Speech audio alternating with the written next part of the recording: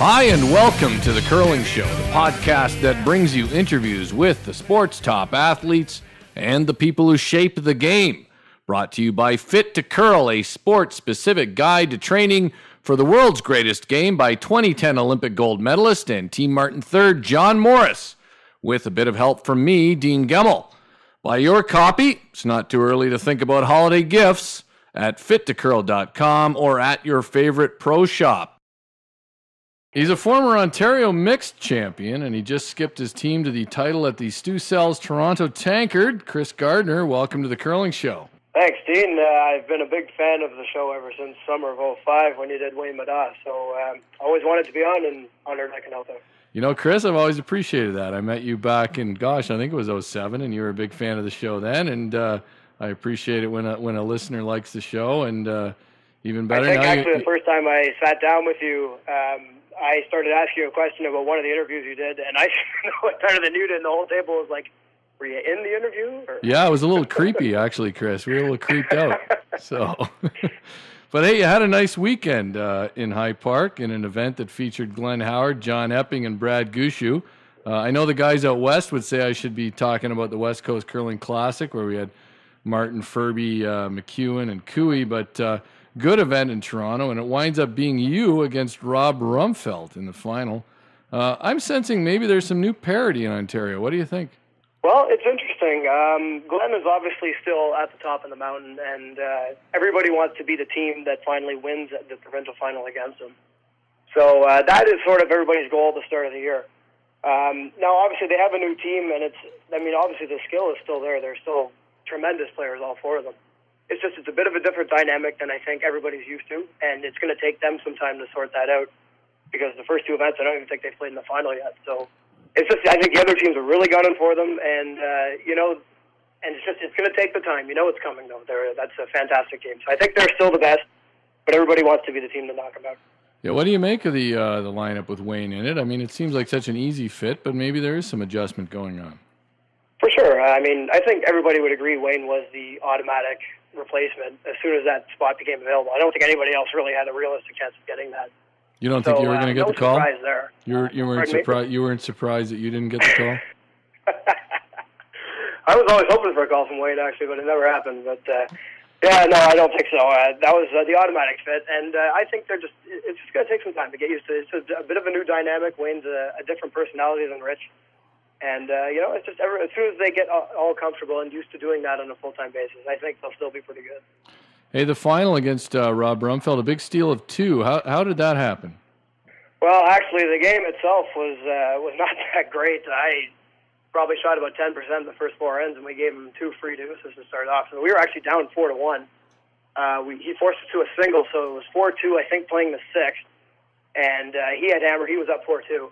And basically, this is the only mistake he made the entire game was his first shot. He tried to double on 2 of ours that were close and actually jammed it on the back of his that was on the back of the pin and left 2 rocks of mine sitting right behind the button. I plopped another one right on the crotch, and it was basically a triangle right on the pin. He couldn't really do anything. And that was really the only mistake he made. Rob played fantastic all week. I was watching him quite a bit. And, it was looking pretty bleak for us about halfway through that, but we managed to find the courage to come back from that. Hey, I tweeted about Rob Rumfeld, actually, in that I said if you didn't know Bob Ingram in 1996 out of Ontario, you might not know Rob Rumfeld, but hell of a curler, isn't he?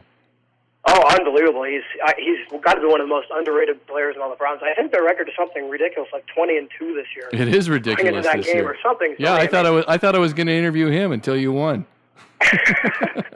Well, there you go. Now saying that, I think our record is something like 14-4. So we've had a great start to the year too.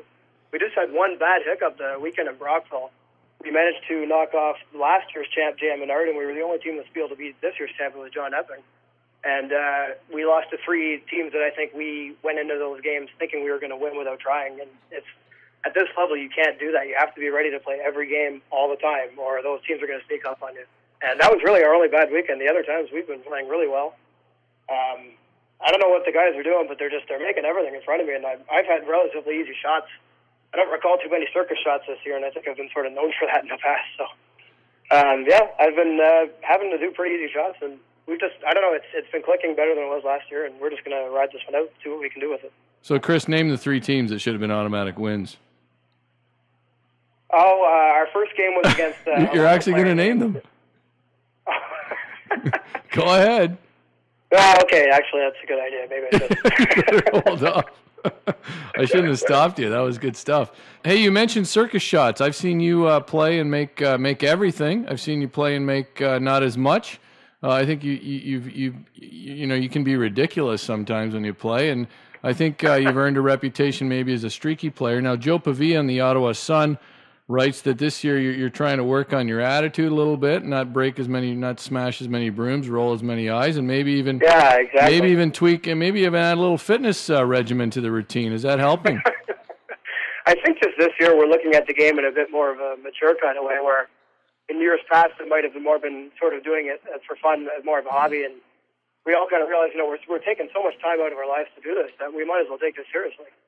So, yeah, exactly. I realized I have to change my attitude in order to win, because before I would let my negative thoughts interfere with my ability to play. And I can't tell you how many games I've lost just because I would lose my head for no reason. And it all changed watching our provincial game against Peter Corner last year. I had a buddy of mine at home tape me all of it because I wanted to see it afterwards so I could critique it. And I saw for the first time that when I let it get away from me like that and I get so negative, I saw what that looked like for the first time, and I was just like, wow, we're never going to win if I continue to act like that. So, I just completely have a different perspective this year. I'm taking it just much more in stride. And the thing with curling is, once you let the stone go, it's really out of your control. You can adjust it a little bit with the sweeping, but if you're not about 90% shot made out of your hand, it's not going to work. So, stuff happens. There was a lot of picks this weekend on both sides for me and against me. And that's just part of the game. You just have to deal with it and just try to make the best of it. So I'm just going with that attitude, and so far it seems to be working. So I think this might be the way to go. I once had you move some books for me, too, some certain fitness books. Did you manage to nick a copy? Because it looked like you shed a few layers. I think I still have, that's right. I did get one of those off you. Yeah, I hope so. It looks like... That was a good read, Johnny's. That was really well done. You look fitter, though. In a picture I saw in the Ottawa Sun. I haven't seen you in person this year, but you look fitter, so... Fitness has been a big focus over the summer for myself and my girlfriend Kim, who plays on Lisa Farnell's team. I think it's just amazing. We're all sort of growing up a little bit, and, like I said, we're taking so much time out of our lives to do this that might as well commit to it. So that involves games like our first game in Barrie next weekend. We have 4 games almost. As long as we don't lose 3 in a row, we have 4 games guaranteed on Friday alone. And that's rough. 10 games, you're working too hard at that. By the end of that, you're just crushed. So if you're not in shape, you're going to fall behind. And it's just the way, it's the trend in curling, I think. A lot of teams you see are all in really tip-top shape. I've seen that. We're trying. We want to be one of the best, so we got to do what they're doing. You really do. It really does make a difference. I've seen that draw in Barrie too, where some teams will have 4 games on Friday. Yep, and this year our team alone is committed to 11 events already. We're 4 into that now. I think we have 7 left, and now we might qualify for the Kingston Slam. So if that happens, there's another one, and that's not even including playdowns and possibly provincials and so on. So. It's a lot of time. It's a long grind, so you might as well be in shape so you can perform your best. So where else are you playing? What else is on your schedule this year? Oh, geez, we're doing pretty much everything on the Ontario tour. We got Barrie, Whitby, and Gatineau coming up 3 weekends in a row, all top-level events. Gatineau is the casino event. That's going to be in an arena setting, which is perfect for us because everything is in preparation for making provincials. So, it doesn't matter what we do in the spieling season. Provincials is what makes the year successful. If you don't make it there, it's a wasted year. So we want to go every year, and we realize how hard it is to get there, and we need to work hard and, like I said, just be in the best shape possible. And I think we've been doing that so far. The team really feels confident, and it's coming out in our play. Some guys in other parts of the country debate the amount of points available in Ontario events. And this year we've seen teams like Jason Gunlickson and Chris Galbraith come out and play at events in your home province. How have you benefited from the success of the Ontario Curling Tour? Well, I think the beauty of the Ontario Tour, it's sort of like the AAA in baseball as compared to the World Curling Tour, which is the major leagues. It's realized it is a step below, and I think the players appreciate it and play it as such. We don't go out there thinking this is for like the world title or anything, and generally it doesn't get a lot of press. But the beauty of that is it's also a lot cheaper because the events are more local. So, I mean, it's a way, I think the motto of it is growing the game, and that's exactly what it does. We realize once you get good at the Ontario Tour, you're like, okay, well, it's time to take the next step to the World Curling Tour and start up the mountain all over again. So it's like you have to approach your team like it's a work in progress, and it's almost like an investment, really. The more work you put in, the better results you're going to get out of it. Yeah, it's so, I mean, it's helped us prepare for what life on the World Curling Tour might be like, and we want to find out. You know, and I tend to think while the fields in Ontario may not feature Martin, Furby, Cooey, McEwen on a regular basis, there's a certain middle depth that other provinces may not have. Absolutely. I mean, it's just unfortunate because Glenn's won something like 18 provincials in a row. Right. People almost outside of Ontario forget that there's other teams that are competing. And like I said, everybody wants to be one to knock them off the mountain, but it's so hard. I mean, they're so good. And it's just like, as soon as you make one miss, you're guaranteed to give up two. If you make another miss, it's probably four. And it's just, you have to expect that everything they shoot is 100% all the time. So Alberta has more of those teams. I think everybody knows that. And it's just, I like the point system they have set up, but Ontario is extremely tough. And like I said, everybody wants to be the team to knock Glenn off.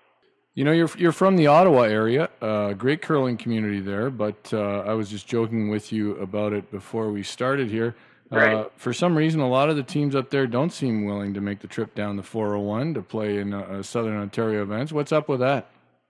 I've never understood why that is. I guess just the teams around here are happy with the local scene. And, yeah, I mean, I've tried to play with a couple of them just for fun events sort of at the end of the year sometimes. And, yeah, and they never seem to want to go anywhere. And I've never understood why that is.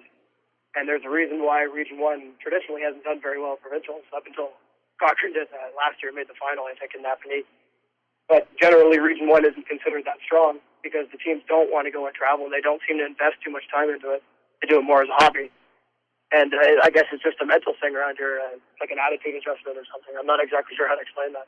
Yeah, I don't get it either. I mean, I don't quite understand, but it's not big travel for those guys. But nonetheless, they don't seem to be doing a lot. I mean, a guy like you is playing with guys from other parts of Ontario in order to make it happen. But yeah, that's right. Don and I, my third Don Bowser, lives in Ottawa. Yeah. And Brad Kidd and Simon Barrett, the lead in the second, live in Peterborough. So we don't get to practice together. We don't play in Catholics together or anything like that. It's just simply like a tournament and play down kind of team. And so it's a big commitment to play with guys that far away. So that's why we put so much time into it. Like I said, we're playing almost every weekend, something like 12 out of 16 weekends or something like that. It's a big schedule. Hey, you mentioned Ontario veteran Don Bowser, who played a lot of years with Greg Balsden. Yep.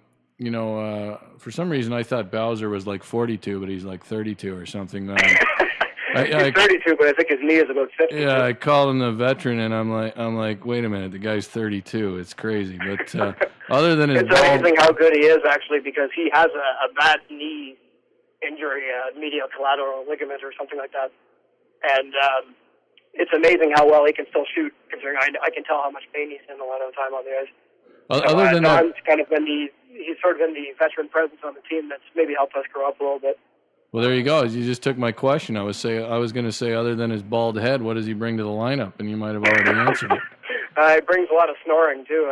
I'm always the one that has to room with him, and he's louder than the TV is half the time. I turn the thing right up, and I can still hear him. So it's an interesting fit, but as long as he's not strangling me, we'll do okay. Well, I think I'll see Don in a couple of weeks, but I'm still going to call him the oldest 32-year-old on the Ontario Curling Tour. He's not going to like that when I see him. I've never seen his ID, so I can't even back that up. We'll probably get you guys in a first draw or something. Yeah, well, that would be fantastic. We can have a beer together. There you go. Hey, so you've won a big event now. I think this StuSells Toronto Tankard first event. The first year they did a lot was last year, but it's a legit big event.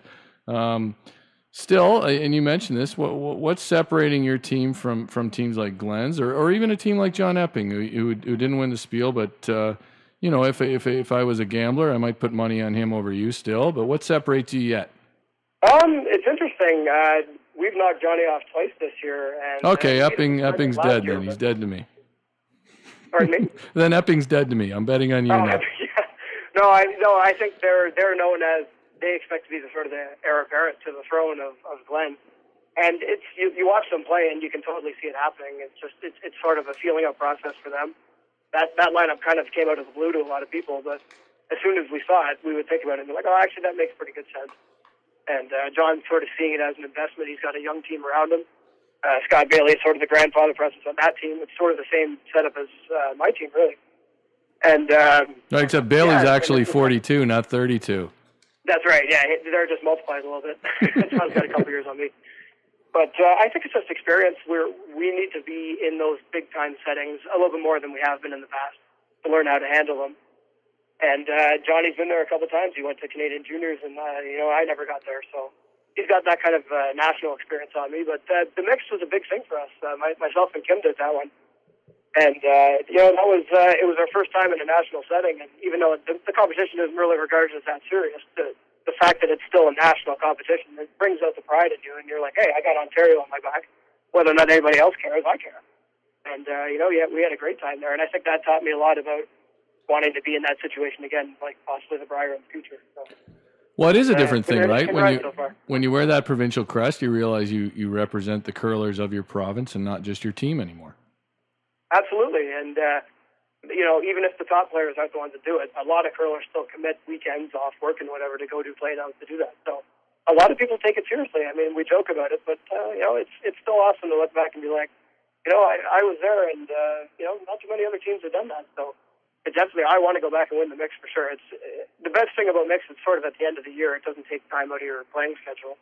Unfortunately, the nationals do. We got there, and it was in November, and we missed 2 cash events last year. We missed one of the I think it was the Nissan and something else and the Sun Life. That's what it was. We missed cash events to go and do that, and then we missed out on the Slam by a couple of spots. So that's the only unfortunate part about it, but it was still a lot of fun. Hey, what would you think about a mixed doubles event where it was you did just an East and West, or one big old mixed doubles bonspiel in Canada to have a mixed doubles one of the Worlds? Mixed doubles would be fantastic, but I don't know if too much time should be invested into a national play down for something like that. That's more of a game you do for fun. It's more of a drinking game or something like that. But, but the reality is that's where you go for that's the team you send to a world championship. If you'd won your Canadian mixed championship, that's what you'd be playing. Yeah, it's true actually, and it's a little bit awkward because before the event you have to decide between the 4 of you who gets to go in the case that you win. Yeah. 2 people on the team have to be generous enough to give that up, or it can cause problems. And luckily, our team settled on the 2 really quickly, and it would have been pretty easy for us to watch. I wouldn't have went. I would have been watching myself. But I think you just do that event for fun. I don't know if you need a national for that or not. Well, my only thought on that is that you might get better players in it if it was like a one-weekend venture where it was almost like a double knockout spiel, real quick, go in, play with somebody. Or maybe hold it in Jamaica or something. And yeah, exactly. Who knows? You get some, you might get some of the better players in it for a weekend. Yeah, I know John Morris has said he'd be interested in doing that. Well, then it wouldn't really be fair if John was doing it. So. You don't think so? Well, he'd be interested in that. He likes the mixed doubles, actually, probably more than I do. I'm not totally sold on it, to be honest. I enjoy the mixed competition. Maybe it's all the females around. I'm not sure. Well, it doesn't hurt, does it? It doesn't hurt to. Yeah, absolutely not. Yeah, that's the that's the Ontario Curling Tour formula as well. Make sure you have a women's event at the same time as the men's. Yeah, we don't hear too many complaints about that. No, it's good for curling. It's all good. Hey, okay, Chris. We finished with a run back. I give you a topic, and you give me your thoughts in 1 to 3 words, as you know, since you're a fan of the show. Sounds good. Let's do it. All right, Amy Nixon, skipping. Surprising, but optimistic. Guys, she had a good run. I mean, she won a spiel, and she was runner-up to Kathy O, and all that after how that happens sometimes. All that after she unfriended me on Facebook as well. Really, you'd think that would do her in. But I like Amy a lot, but I think she got ticked because I mentioned something to Cheryl Bernard in an interview, and after that, I noticed she was off my Facebook feed. So, Amy, if you want to let me back in, it's a good thing you stopped me from before mentioning names. Yeah, I'll let bygones be bygones if she wants to let me back into her Facebook life. How about the Ontario election? Getting unnecessary, way too many. How about the Bruins' chances of repeating? I am a die-hard Bruins fan. This is the first time in history I've been proud to say that. I realize this is not the run-back format, but I got to rant about the Bruins. However, they've gotten off to a slow start, so they better pick it up. Yeah, I know you're a big Bruins fan. I'm a diehard Bruins fan. I don't know a guy from Ottawa ends up as a big Bruins fan, but nonetheless, we'll give you my whole family was Canadian fans. I guess I just wanted to spite them or something. There you go. My girlfriend's a Canadian fan too. It's awful. Well, it keeps the games interesting, anyways. Do you get down to have you been down to Boston to see a game? I didn't have my passport in time. Otherwise, we had looked into going down, especially for the parade anyway. Yeah. And it's too bad we didn't get to do that, but I got to visit there someday. How about mutton chop sideburns? I rocked those a couple years ago. Totally awesome. There you go. You're not doing them now, though. You're too sleek now, Chris. You're fit and sleek. Yeah, I've given up shaving, actually. I've got a pretty good full beard going on there. Oh, you do? All right. Well, I was going to ask you about mixed curling. Give me mixed curling in 1 to 3 words. Absolutely love it. There you go. He loves it. You play with your girlfriend in mixed, though, right? I do, and a lot of comments I pay for on the ride home. There you go. It can be good or bad, right? I think it's usually good. Yeah, that's right. That's sort of the challenge of mixed. Yeah. You can't get too competitive or it just boils over. How about the revamped Team Furby back in the hunt at the Spiels they've been in? Lookout World.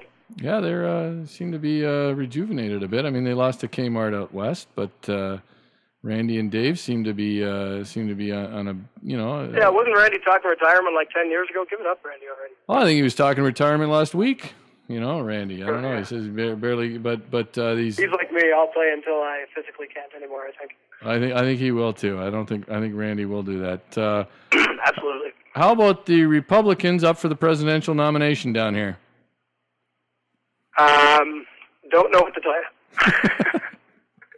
See, you Canadians give us down here a hard time by not knowing about your politics, but come on, we got a guy who ran Godfather's Pizza is leading the polls for the presidential nomination. It's crazy. And finally, the NBA lockout. In 3 words, I don't know. I'm not a basketball fan, so I'd say do not care. Couldn't care less. Yeah, exactly. It's from a professional standpoint, though. That's the problem with sports. It's getting out of hand. And, the people, say with sports athletes are overpaid. But, I mean, you got to think about it this way. They're the best people in the world at their job, and their job is in an industry that generates billions of dollars a year. So, of course, they're going to get paid that well. And it's not greedy of them. You're paid what the market deems you're worth. So, it's going to happen in the NHL next year, too, from what I hear. So, it's unfortunate, but that's what happens when you're paying people that much. Yeah, I think the only thing that is pointing out is that the demand for the NBA may not be what they think it is. I don't know if it's That's right, and it's a good barometer to see how important your sport really is. Like the NFL recovered right away; people don't even talk about it now. But I don't know if basketball can do the same thing. Finally, last one: the current timeout rule, the WCF timeout rule. First, okay, you're gonna have to give me the quick run through. The one last year where they had basically no timeouts in those coaches' visits. Oh, yes. Coaches should not get time to come down from the stands. If they're not already there, then they need to be out on the ice right away. I think 2 1 minutes is fair in any situation because just sometimes you just need it, and it's not, as long as you're not abusing it, it's fine. So I think any competition should have 2 1-minute timeouts. 2 1-minute timeouts. All right, Chris. Hey, I appreciate your time. I give everybody, of course, a chance to name their sponsors. So let me know who's backing you guys this year. Actually, we don't have any financial support this year. We've been campaigning pretty hard, so we're looking to get on with someone. But we got equipment deals through Ashman Gold Wine. So I'll say hello to Aaron Flowers and representatives from both companies. And I want to give a personal shout out to Bob Holmes, who has generously donated his house twice to us this year now. And anytime you can save $600 at a hotel, that's makes you feel better about taking all that time. Well, that's a good sponsorship there. Yeah, but you guys are a good candidate for sponsorship. Actually, well, to talk to you, we looked pretty good in those curlingshow.com shirts a couple of years ago. I did give you some shirts and a bit of cash one year. I better not let that out though, or everybody's going to be bugging me for cash. And I want cash. I like to stir the pot. What can I say? All right, I appreciate it, Chris. Hey, good show so far this season, and good luck the rest of the way. Thanks, Dean. Hope to hear from you again. That's Chris Gardner on The Curling Show. If you want to follow me on Twitter, and you know you do, search Dean Gemmel, Cap D and Cap G, no spaces. And if you're back on the ice and feeling like your body isn't up to the task, pick up Fit to Curl by John Morris. Available at fittocurl.com and at Better Pro Shops.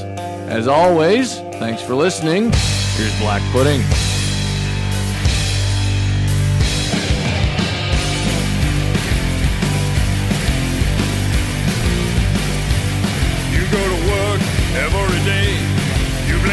give the crowd